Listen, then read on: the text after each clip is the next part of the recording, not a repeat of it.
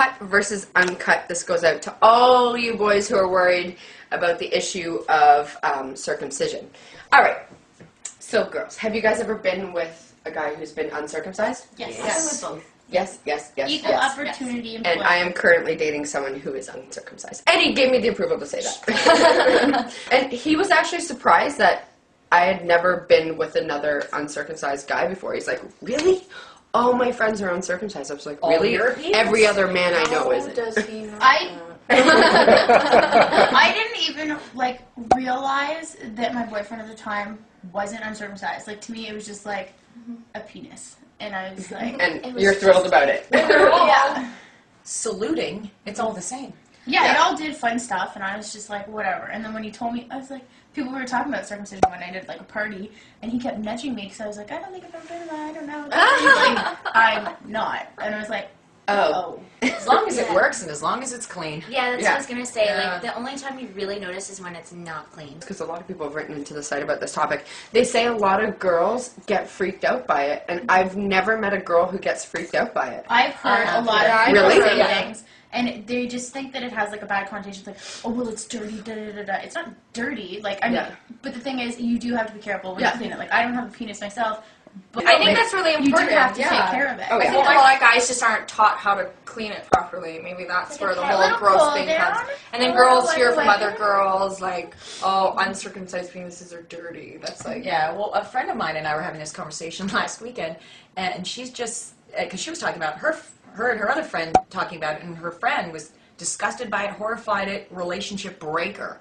And I know, she's ridiculous. Like, well, I don't know what to do with it. What do you do with it? Do you pull it all? Do you take it out? What do you do with all the skin? But that's like, well, the fun part. There's so much more to do. Yeah. You know what, though? I always thought that, like, you were supposed to just, like, pull it back. And that hurts them. Apparently not. That's awful. Like really angry like that? The only major difference that I notice is that uncircumcised guys are super sensitive. At the same time, I found the exact opposite of you because I, as well, like frisky sex. And it's never been a case, like, if we've gone a couple days without having sex, then yeah, it'll be sensitive. But I think that's pretty much the same with any guy. But we have vigorous, fun, playful sex, and it's never been like, oh, I'm going to finish, oh, I'm going to finish. It's just like, and it lasts. Yeah, like, I've never had a problem with that either. 20, 30 minutes, so it's not a case of, like, super sensitive. I've just never really seen the difference. I've obviously seen the difference, but, like, it doesn't feel different to me. If anything, I think it makes it... Feels better. It feels better to, like, glide. I find that a circumcised penis is really hard to give a hand job to because there's not a lot of movement. But if you have extra skin on it, there's a little bit more movement. So I find it a little bit easier. Yeah, and because I feel like when they are circumcised and you're doing that, I feel like sometimes it could be like hurty and dry and rough. Whereas if they have a bit more skin, it like moves and it's like. It's like a fun present you're unwrapping. It makes that sound too. Do you think it's a cultural thing when girls get freaked out, or do you think it's maybe just the girls who are too afraid to try it because it doesn't look like the normal, regular? I think it's poor education too, because I think people assume that everybody is circumcised nowadays, and then so like in sex education, the people that aren't seem like they're just like, oh, I'm different, I'm like, weird and stuff like that. Like I know when I was growing up, like some of the boys that weren't were so self-conscious about it because everybody else was. And it was never like.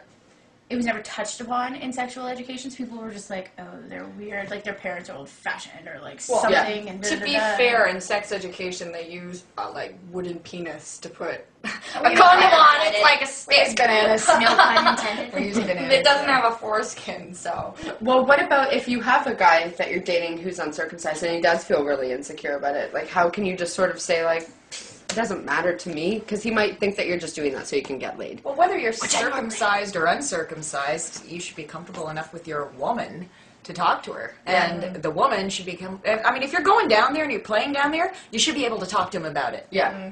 Well, I just don't think maybe, and not only that, don't tease him about it too. Like. Yeah, fair enough. That might be a touchy subject. I might have done Even if you really are joking. Don't ever make a comment about wearing a hoodie. And don't ever go, turtle, turtle. No. And to be fair, like, as many different penises as there are so many different vaginas as well. Like, Yeah.